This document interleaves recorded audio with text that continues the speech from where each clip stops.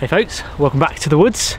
Slightly different episode this time. I've got my backpack with me and inside I have 5 items. I'm going to spend the next 24 hours out here in the woods, going to sleep overnight and try and use those 5 items to make life as comfortable as possible. Before I do, I want to give a quick shout out to NordVPN for sponsoring this episode. They have an exclusive deal for you over at nordvpn.com/taoutdoors, but we'll talk about that in a bit. We're after lunchtime. It's winter, dark at 4 p.m. I've got a few hours. I need to get set up with a shelter. So without further ado, let me run you through the gear and then let's go and get some shelter. All my kit is in this bag. The backpack does not count as one of the items for the 24 hours. It's just something I've used to carry the items into the woods. First up is shelter.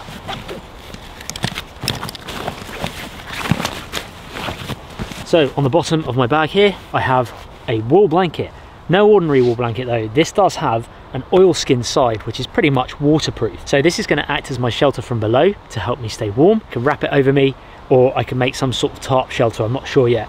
And it can protect me from above from rainfall as well.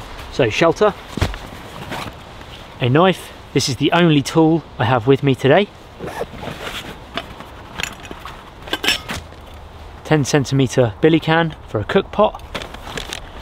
My meals ready to eat. My military rations, Spanish rations. We've got a lunch one and a breakfast one. That's it. A fire steel. And then on the back, which I showed in a recent video, just some paracord, which is tied here onto the D-loop, the carrying loop of my backpack. That's it. So, as I'm going to get the questions, let me just quickly mention what I have got in the pack, but doesn't count towards the 5-item challenge. This is my camera bag. I need something to house my camera, the batteries, a camera light. That's all in here. There's nothing firelighty or secrety in there. It's just all camera gear. I need that so I can produce this video for you guys. A first aid kit, not counting that towards my 5 items. It's something I have on me all the time when I'm coming out into the woods, when I'm making films. So that doesn't count. A head torch, because lighting for the filming, again, it goes with the camera lights. If they run out, I've got a head torch. And finally, because there's no water supply that I know within this area for quite a way, some water. That's the main things. Now I've got another one of these just here, just to show you. 2 litres, that's all I've got for the 24 hours. Should be enough. If I was in an area where I know there's fresh water nearby, flowing rivers, a lake, something like that, I wouldn't need to bring the water.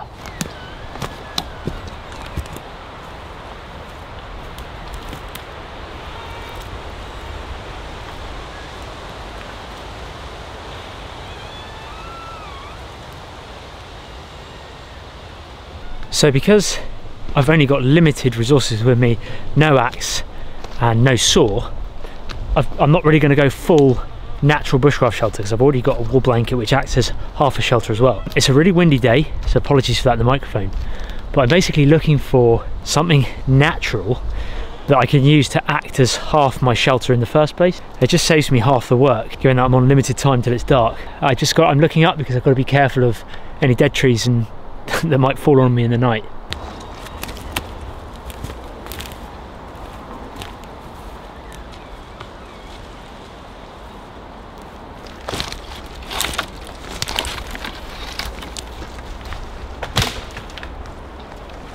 This tree is hung up here. The wool blanket material is fairly big, but I need this branch to come down. It's snapped off near the tip. So if I could just get this down like that, now I can work on getting a bit of a shelter, or half a shelter made.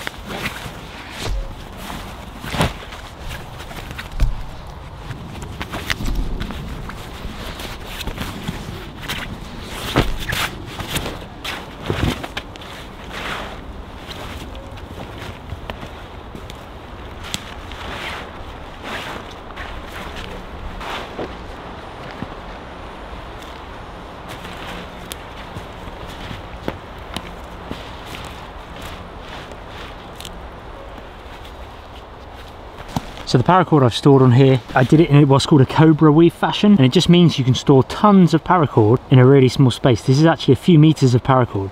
If you want to see how to do this, just go and watch my previous video. I'll link it in the description below. Yeah, it'll be in the playlist below. It's really useful, and now I'm going to actually use it. Just unravel it now. It's called a cobra weave because it's got this snake-like pattern.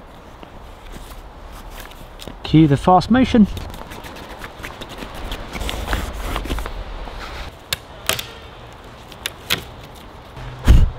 Bug, go away. So I've got my wool blanket pretty much set up. All I need to do now is I'm going to lie on that section there, which is the wool side obviously, and this is the oilskin side, so when it rains it should just run off there. I just got to basically figure out a way of keeping this up, so I've just snapped this stick off to get an idea of height, and this just gives me a bit of headroom in the shelter and allows any rain to run off when it does rain. This is probably about right. I can always lower this down the line. My friend Tim, he makes these, and they're really heavy duty. They are quite weighty, but they, you know, they last. This one's been used and abused, but he's put eyelets in the corners, and he's got pop like rivets as well, so you can pop yourself in and make it like a sleeping bag, which I'm not doing in this episode. But yeah, I just need to use the eyelets to my advantage. Use the knife. Just point this. I don't need it sharp.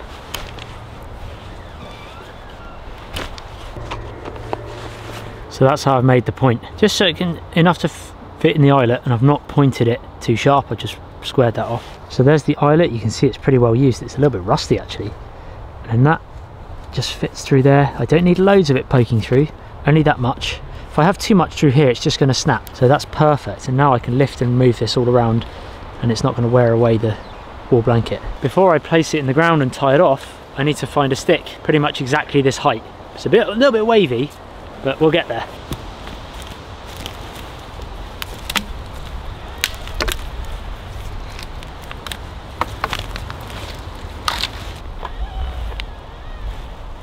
So because I don't have a saw, and I don't want to just lean this up against the tree and snap it, because it might snap up here or it might snap down there and it's going to be the wrong length. What I need to do, there's the mark, is I just need to go around this, scoring from this side first, just removing some material, and I'll come around this side and do the same, meeting in the middle.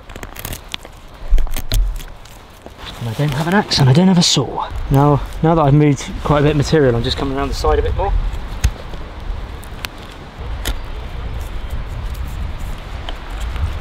Okay, now I can step on it and it should break right there.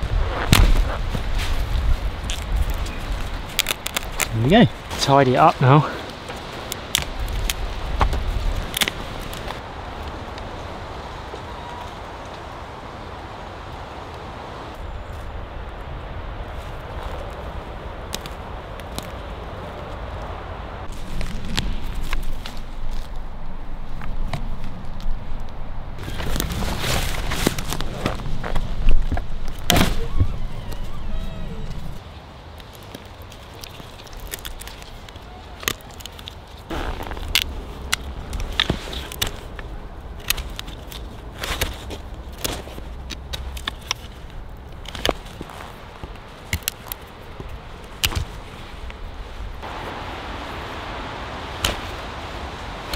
So I've just made two stakes, like tent pegs really, just with the knife because I don't have a saw. Cut off there, beveled off that end there because that can be hit in with a stake. That's the hook that's going to keep in the paracord when I tie it, and obviously a stake at one end.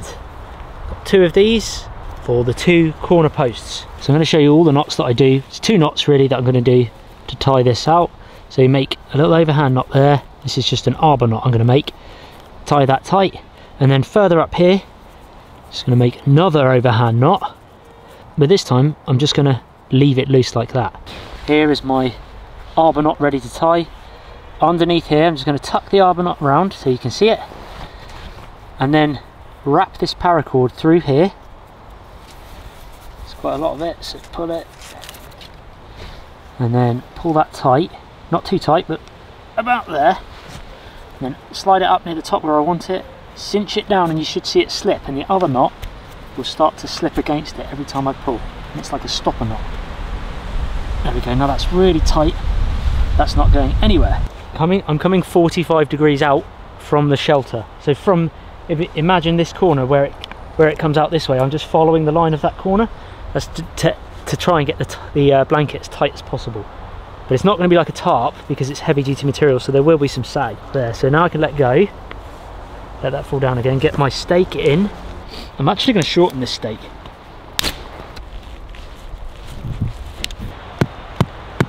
But now I'm going to wrap this cord around the stake there, take up a little bit of tension. Here's my loose end. I'm going to wrap it under twice in the gap, and then over the top here, all of it. And I'm not going to do a quick release loop because I need the extra cord, and then pull that tight. And this is now adjustable. This is an adjustable guy line hitch. Look, I can pull it tight here, slide the knot, and it still pinches. I can slide it down there and it loosens the loop. So loose, no hands, then pull it tight, slide the knot, pulls tight, and it stays there. So I accidentally stood on my other stick and snapped it. Just quickly whipped up a new one, and we'll use this.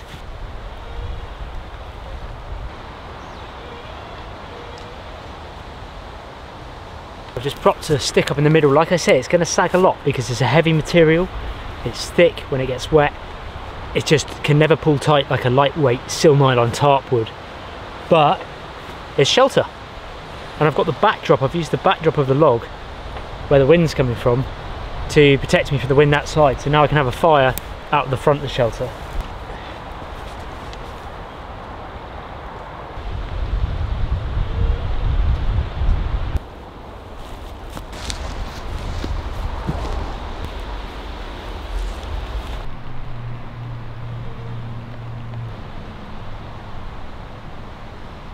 So now I need to think about fire, and there's a few silver birch here, some big ones, and this is what I'm looking for.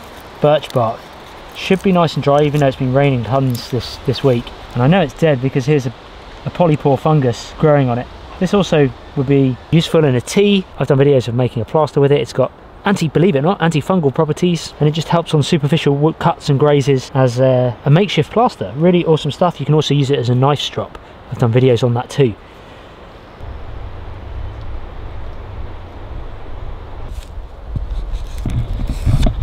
Yeah, there you go. I need lots of this. That's a good bit. They're really bitter in a tea. Very good health benefits from them, but they're very bitter. Oh, the stick broke. But if there's any sweeteners in that MRE, that Spanish MRE, then it'll be ideal to sweeten this. And this is a nice fresh one, so. And yeah, I can just make some tea out of this. This would be nice. That's a really nice little polypore.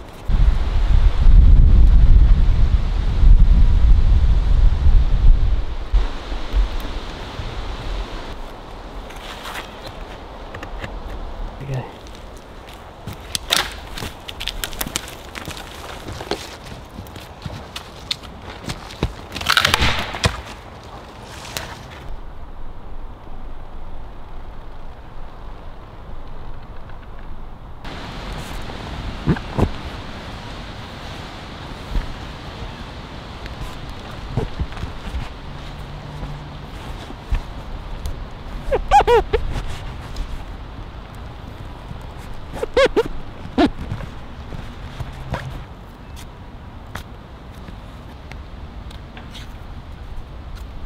I showed this in a video before, but essentially this is the part where you would strop your knife. It's formerly known, it used to be called the razor strop fungus, and you could use that layer usually when hardened, not when it's soft like this, but when you dry it, it acts like a leather strop really. It's a bit hard to do with my hands coming in from behind the camera. But yeah, once it's hardened and you let it dry out, you can use this as a strop for your knife. So my shelter is up, I've got my firewood prepped and ready, I've got my polypore fungus ready to make a tea. Hopefully there's some sort of sweetener here in the rations. But before I cook the rations, let's just say a quick thank you to our sponsor. NordVPN is a virtual private network which encrypts your data and protects your online privacy by hiding your IP address. Here's how it works. The knife is me. The stick is me browsing the internet. This could be a public cafe on a public network. The pine needles are a hacker. At the moment, they can access my IP address and location, use malicious software and steal my data. However, if I turn NordVPN on, the birch polypore fungus, this then encrypts my data, hides my IP address, and the hacker is then not able to access it and find out my location because I'm on a different virtual private network in a totally different country. And I can turn this on and off with the flick of a switch.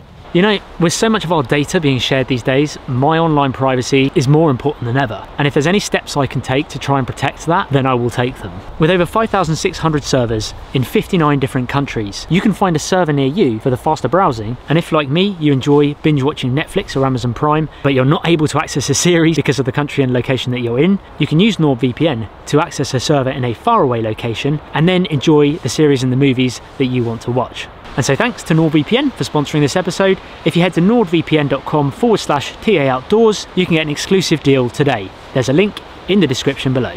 So these are the rations I'm using. Fuerzas Armadas. I know it's Spanish because there's the Spanish flag. Armed Forces. Individual combat ration. Lunch. Comida. So it's got English on there, which is obviously quite handy for me. The expiry date of the lunch is October next year. But I think on the breakfast one I've got, it expired last year sometime. I'm glad it's for breakfast anyway. Oh, that's greasy. So, something has either leaked or it's got sweaty somehow because it's really sticky. But that's the menu. Oh, it's stuck together. Oh no. Ministry of Defence. Chicken pasta sauce. Vitamin C, that's for the drinks. Creamer for the milk, for the tea. Not in English, don't know what that is. Alcohol wipe, Hex tablets there. Matches, sardines, can't miss that one, sardinus. And this is the main lunch. No idea what's in it. Ah, this looks like the stove. It has been a long time since I've used one of these little folding stoves. I think you do these big ones as the kind of legs, and then these smaller ones fold up. This is, I'm not sure this is right. I think this is how I used to do it. Done it in the past, like that, and then yeah, and then the tin, I still don't know what's in this. I guess I've got to look at the menu, that would make sense, right? So I don't actually need a campfire. I didn't realise that with the MRE box for the Spanish one that there would be the flammable tablets in there. It's a bonus, but I'm going to have a campfire anyway because I want to keep warm tonight. It's menu number 4 for those of you who are into your MREs. Chicken and pasta. There we go. That's all I need to read. Here's the issue, guys. The sardines are so oily. I'm definitely not going to heat them up on the stove, but they're so oily that it's come out of the tin where it's dented. There's actually a little dent there, so the box got damaged. And this is why the menu is covered in sardine oil and it stinks. But being oil, that menu will be really flammable now. And if I was struggling to get fire going and it was really raining, which I still might do, that's going to be useful. Just like that, so it can breathe a bit. Ah, the old MRE matches. We all know how fun they are. Some of them are good. The British ones are pretty naff. Mr. Woodlouse, you're in the way.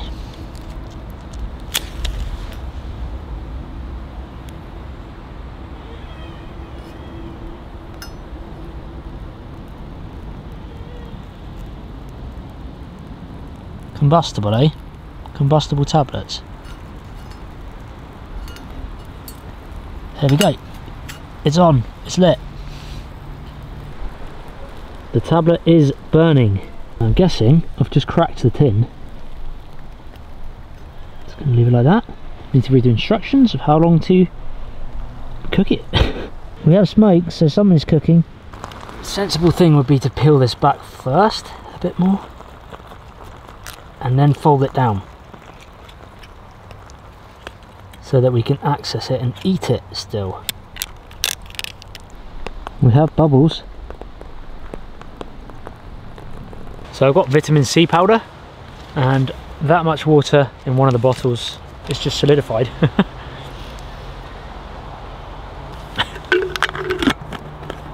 That really doesn't look appetizing.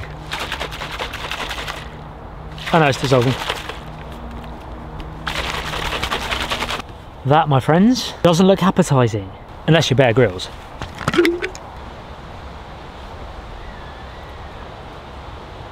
I'd say that's one of the weaker tasting vitamin C drinks out of the MREs I've had so far from other countries, but it's all good vitamin C at the end of the day. It's so windy, guys. I'm really sorry if the camera's just roaring all the time. And there's a really squeaky tree just above me. I don't have a spoon as one of my items as well, so I need to quickly whittle some sort of spoon up. Whittled a very crude fork from a piece of beech, green beech, so it doesn't have much bacteria compared to being dead.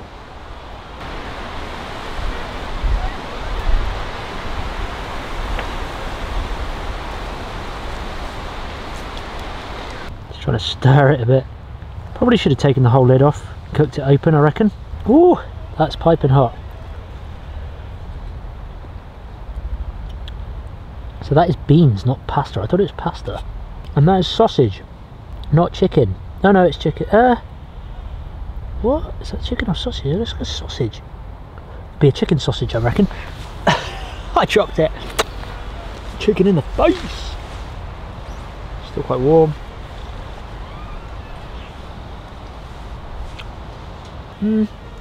Can't say that's the nicest MRE I've had. 5 or a 4 out of 10 compared to other ones I've had. US, British, military. What other MREs should I get, guys? What other countries? I think I've done US, British.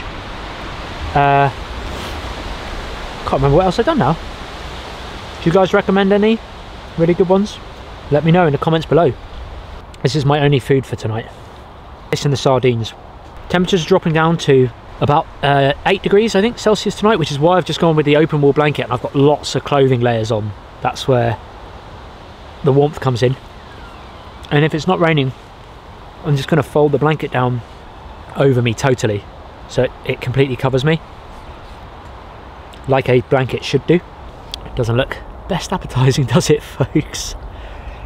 But you know what? It will be alright for an overnight in the woods.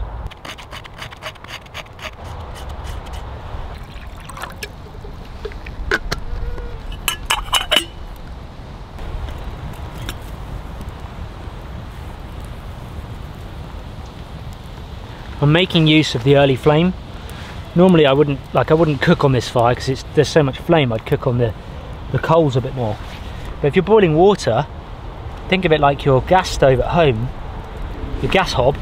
There's lots of early flame, and you can utilise that heat by just putting your billy can on a stick, rather than putting it straight on the fire and putting it out. You just put it on a stick, and then that utilises all that heat, early flame heat. I'm still going to boil water, and then I'm going to use some of the birch polypore for a tea. It's going to be really bitter because there's no sweetener in that. I thought there'd be sugar or some sort of sweetener in the MRE, but we'll go for it anyway. It'll taste bitter, but it'll still be really good, you know, good for you sort of thing, or good for me.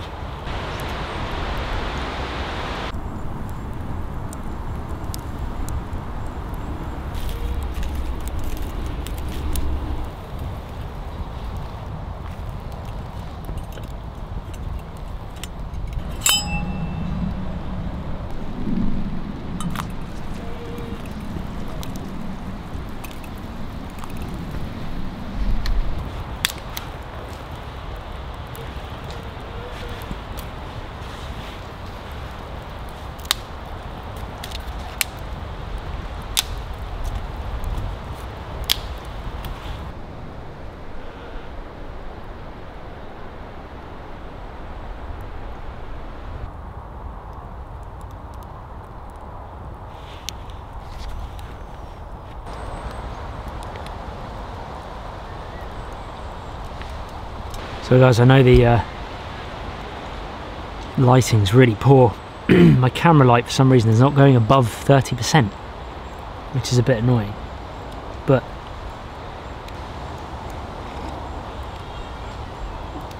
just as bitter as I thought it would be, but good for you.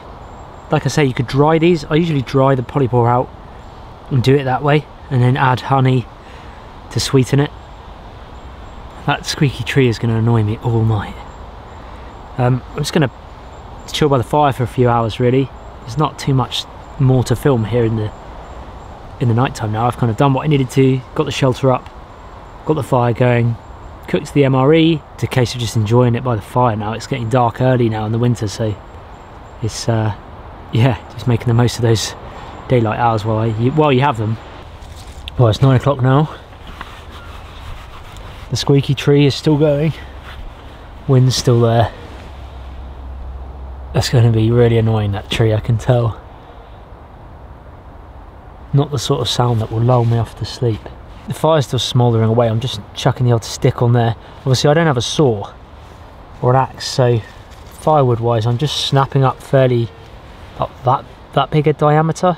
It's about as big as I can snap. I can go bigger, but it just, yeah, it ends up being a massive long piece, so just me snapping up about that, so I'm having to feed it really often. In terms of layers, I've got a lot of layers on. So I've got a merino wool base layer, long sleeve thermal layer, another long sleeve just regular cotton top over the top of that, then this hoodie, and then this jacket. And I've got a woolly hat as well, because I don't want to get cold at night. But yeah, I'm sleeping fully clothed, obviously. If it does get cold, I'm going to fold down this blanket and yeah, just fold it down and keep warm in it that way, because I don't think it's due to rain. I just heard some leaf rustling. It's that time of year where you just hear things. Anyway folks, I'm going to call it a night. I'm not going to waffle on all night. Call it a night. Hopefully get some sleep if the squeaky tree doesn't keep going. Catch you in the morning.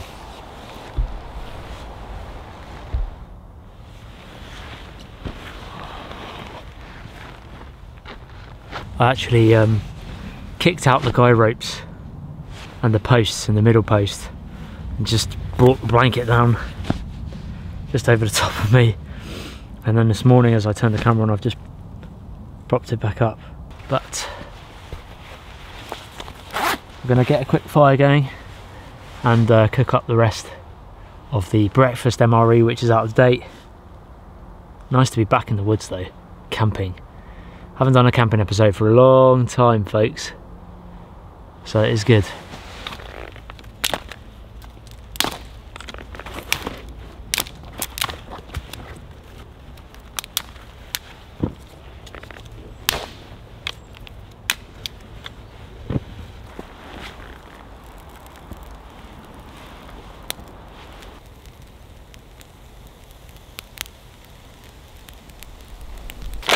Finally, not greasy. Cacao en polvo. Oh, we've got another stove, although I've just lit a fire. Dried fruit, I'm guessing. Cereals, dry cereal. More chewing gum. Oh, a toothbrush. That's handy for breakfast. More MRE matches. Condensed milk, I'm guessing. Condenser. Creamer. Biscuit. Chocolate. Yes, please. Oh, look at that. Loads of biscuits for a dippy tea.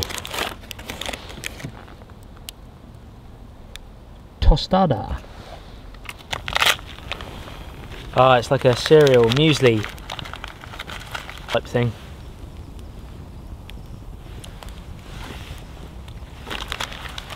To be honest, it's nice enough dry.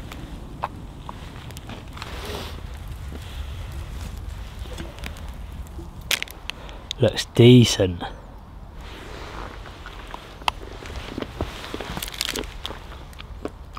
Don't care if that's out of date. I like that they give you a toothbrush and toothpaste. It's quite a nice touch. I haven't seen that much before at the moment. The breakfast is quite simple. There's no big like warm meal in this one like you can get in some MRE breakfasts, you know, like full English breakfast and things like that. There's none of that. There seems to be a distinct lack of tea, and I know that's really British of me, but I haven't seen any tea bags yet in this Spanish one. We've got hot chocolate with not loads of water because I'm running out.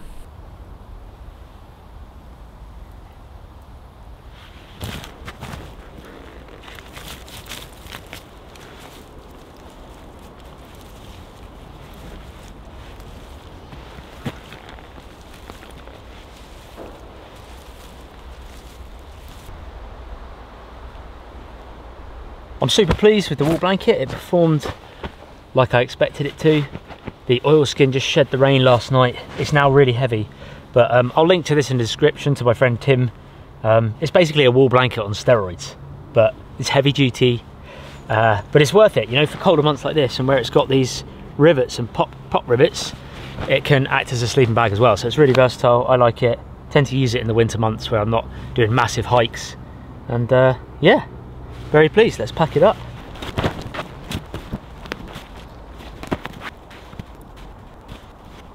Well, I'm all packed up. Hope you guys enjoyed the episode. Something a little bit different.